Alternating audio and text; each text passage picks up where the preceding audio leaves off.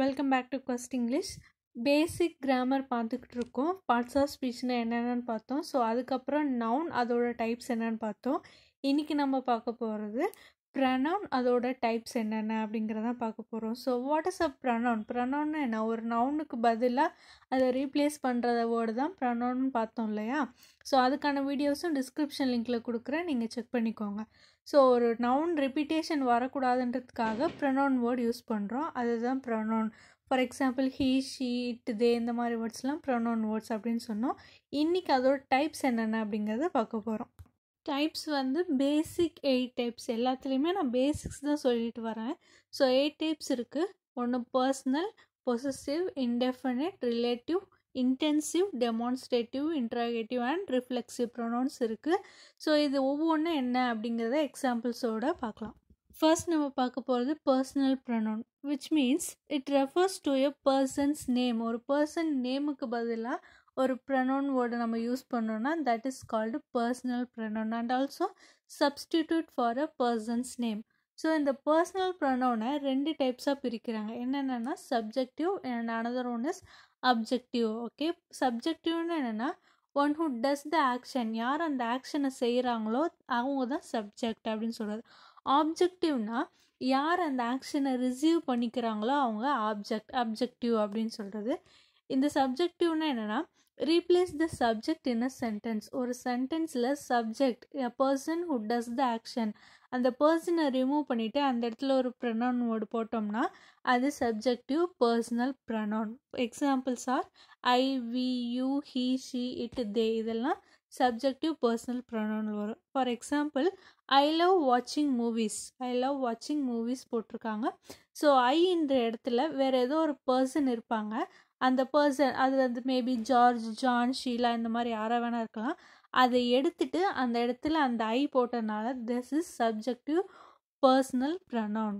So next objective personal pronoun. So ஆப்ஜெக்டிவ்னு என்னன்னா replace the object in a sentence. Okay, me, us, you, him, her, it, them. Example sentence, she gave him a present on his birthday. இங்கே pronoun word வந்து him. Okay, object she gave him, இங்கே ஆக்ஷனை receive பண்ணுறவங்க தான் object அப்படின்னு சொல்கிறது. So அவனுக்கு gift பண்ணா. So ஆக்ஷனை receive பண்ணுறது அவன். him is a objective personal pronoun word. Next thing, possessive pronoun. So what is meant by possessive pronoun? Possession என்ன? ஒரு திங்கை நம்ம ஓனர்ஷிப் கொண்டாடுறத பொசசிவ் அப்படின்னு சொல்கிறது. இது வந்து it shows ownership and possession, யாரோட இதுன்னு சொல்கிறதுக்காக இந்த பொசசிவ் ப்ரொனவுனை நம்ம யூஸ் பண்ணுறோம். இதுலேயுமே 2 டைப்ஸ் இருக்குது. ஒன்று ஸ்ட்ராங் பொசசிவ் ப்ரொனவுன், இன்னொன்று week possessive pronoun. So strong possessive ப்ரொனவுன்னா என்ன அப்படின்னா it refer back to a noun already use. ப்ரொனவுன்னாலே ஒரு நவுனை ரெஃபர் பண்ணுறது தான். டு அவாய்ட் த ரிப்பிட்டேஷன், இது வந்து சம்டைம்ஸ் என்னன்னு கூப்பிடுவாங்கன்னா பொசசிவ் ப்ரொனவுன் அப்படின்னு அப்சல்யூட் பொசசிவ் ப்ரொனவுன் அப்படின்னு சொல்லுவாங்க. The example words R yours, mine, his, her, it's, there's, yours, hours. Example sentence I set that pen was மைன். நான் சொன்னேன்ல அந்த பென் என்னுடையது.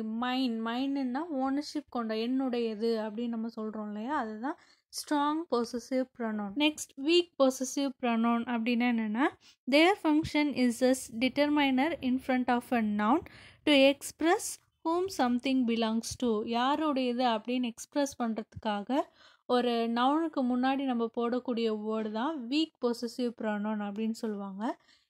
இது வந்து சம்டைம்ஸ் என்னன்னு கூப்பிடுவாங்கன்னா பொசசிவ் அட்ஜெக்டிவ்ஸ் அப்படின்னு சொல்லுவாங்க. Examples R your, my, her, his, it's, there, our, your. இதெல்லாம் வீக் பொசசிவ் ப்ரொனவுன் கீழே வரும்.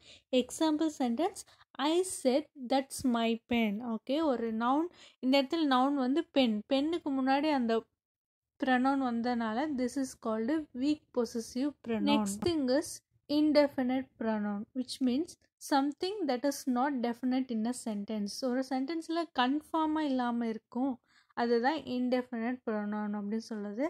It do not refer to a particular thing or person. ஜென்ரலாக சொல்கிறது, யாரையும் எந்த ஒரு பெக்யூலியர் பர்சனை பற்றியோ திங்ஸை பற்றியோ பேசுறது தான் இன்டெஃபினட் ப்ரொனவுன் அப்படின்னு சொல்கிறாங்க.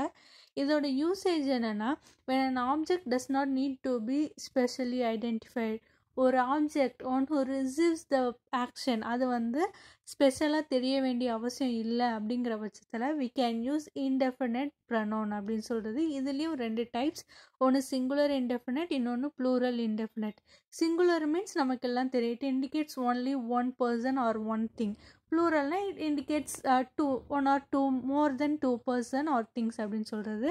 ஸோ இந்த வேர்ட்ஸ்லாம் எக்ஸாம்பிள்ஸ் வேர்ட்ஸ். சம்ஒன்னா சம்ஒன் யாரோ, அவங்கள நம்ம ஸ்பெசிஃபை பண்ண தேவையில்லை. somebody, something, no one, nobody, nothing. So இந்த அடுத்து plural indefinite, many, several, few, others, both.